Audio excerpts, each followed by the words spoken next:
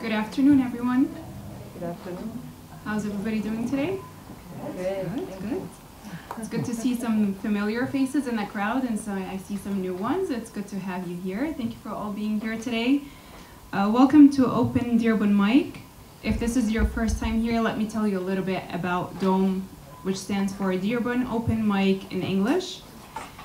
Dearborn Open Mic is an inspirational, free, and encouraging, safe, and non-judgmental space where artists can express themselves freely in a friendly gathering. Whether you're an amateur or a professional, everyone is welcome here to share their art.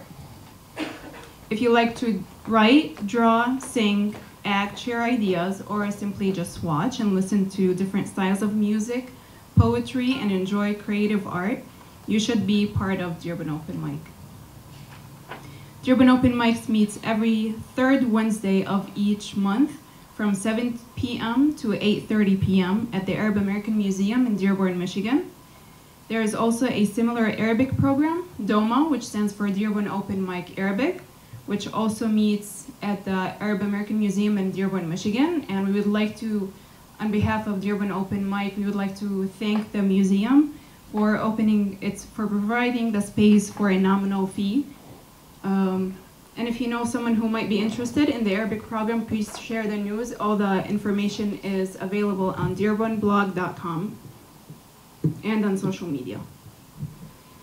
Today we have a great line of artists, but before we begin, we have space for open mic. So if you like to share your writing, I encourage you to sign up on the sheet over there. Please write up your name and you'll come up here and present your writing. We would love to hear you. And if your friend writes, but they're shy or nervous, write their name and make them come up here. We would love to hear them too. Okay, let us begin with a talk by the title, Closing the Arab American Generation Gap by Dr. Abbas Yousef. Dr. Abbas Yousef was born in Lebanon and came to the US for college education. He has been here for 40 years. He is a family man, and he has been married to the lovely Najwa Al-Hash Hassan for 32 years. Dr. Abbas has raised 4 children, Camelia, Mazen, Amanda, and Ayman. He would like to be known as the friend of his wife, the friend of his daughter, and the friend of his sons. Professionally, he has a PhD in electrical engineering with concentration on artificial intelligence. He has spent his career in the automotive industry. Dr. Yousef is a product development engineer, a quality expert, and an inventor. Socially, he has been active in the community and is the co-founder of Al-Nadwa, which is the Free Thinking Society. Please help me welcome Dr. Abbas Yousef.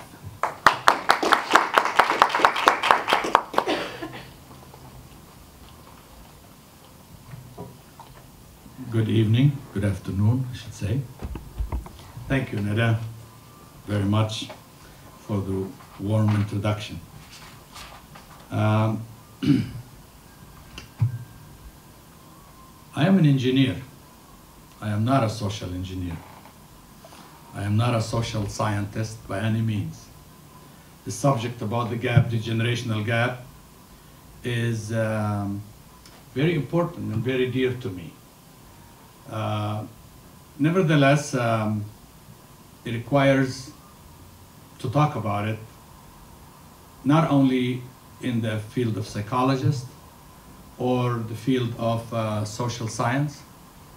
I think it's important to talk about it from just anyone can talk about it and must talk about it. So I really want to thank you guys, for Wissam in particular, for the invitation to speak about this important subject.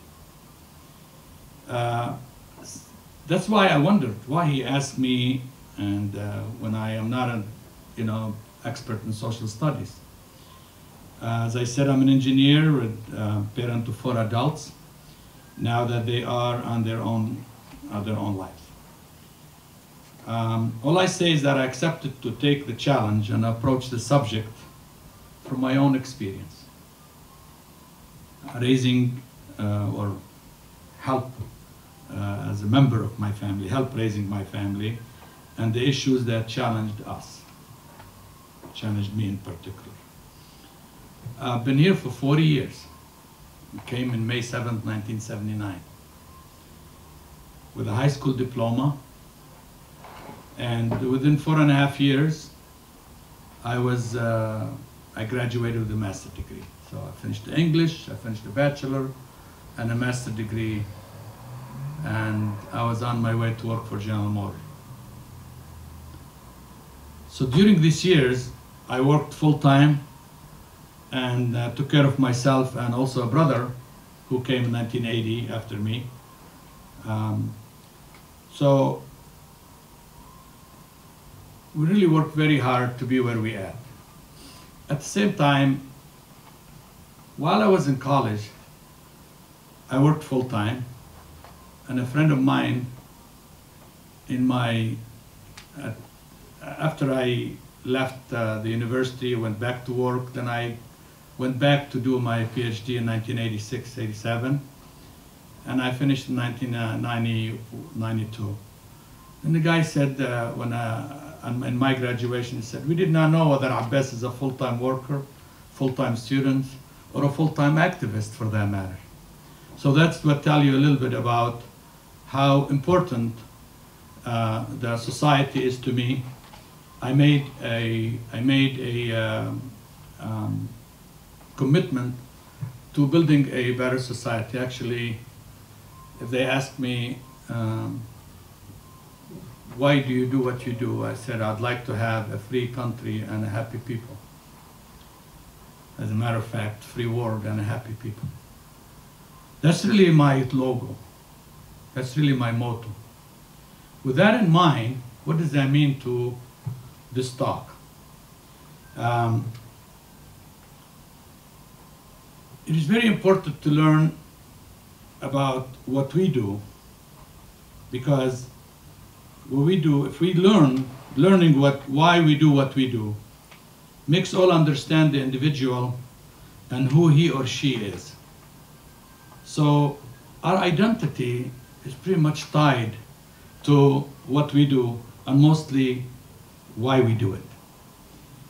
The generation gap or generational gap is a difference of opinions between one generation and another regarding beliefs, politics, or values.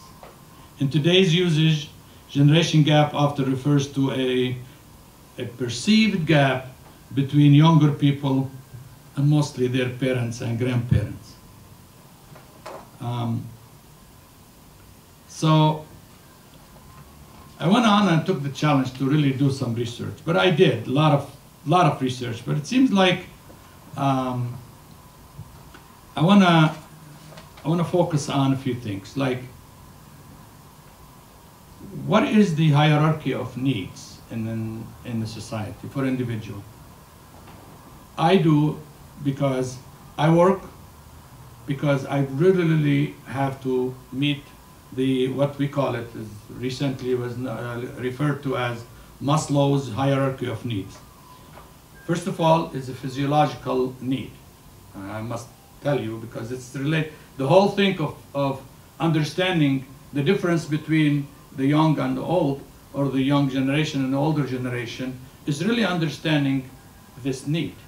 Well, the hierarchy of needs is really, you gotta have food, water, and rest, and security.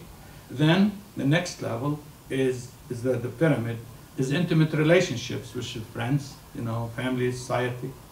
And then over it is self-esteem, feeling of accomplishment and who we are. And then at the end, we call it self-actualization, achieving one's full potential. And that is still a lot of debate about that, okay? In the field of psychology and field of sociology, there's a lot of, even though they accepted the hierarchy of needs, but there is a lot of what is self-actualization for an individual? What is self-actualization for anyone? This is a big thing. I know it's a very important topic, and I'm trying to keep it keep it, you know, between the science and between my experience. Well, first, the individual is really there are a lot of theories. I'm sorry, there are a lot of theories in that describes that. But one of, you know, a lot of these theories, for example, relies on focuses on this hierarchical need. Like a person wants to feel important in society. The social construction theory, which is really anything that exists by virtue of social interactions, as opposed to objective reality, you know. But most important is social interactions. Social interactions also known, let's say, if I speak about the gold. The gold in the society, we take it to be a value now, right now. You know, hey, gold is very valuable. But if another society that the gold is not valuable, they wouldn't even go to dig gold or even value gold. It depends on what the society puts a value on. Society put a value on gold, so everybody thinks the gold is very valuable. Social expectations is very similar to that virtue. So if I expect, you know, then the behavior becomes acceptable. You know, if society feels that a certain type of behavior is acceptable, then that behavior becomes acceptable. The inverse of this is also true. If society determines that a behavior is unacceptable, then that behavior becomes unacceptable.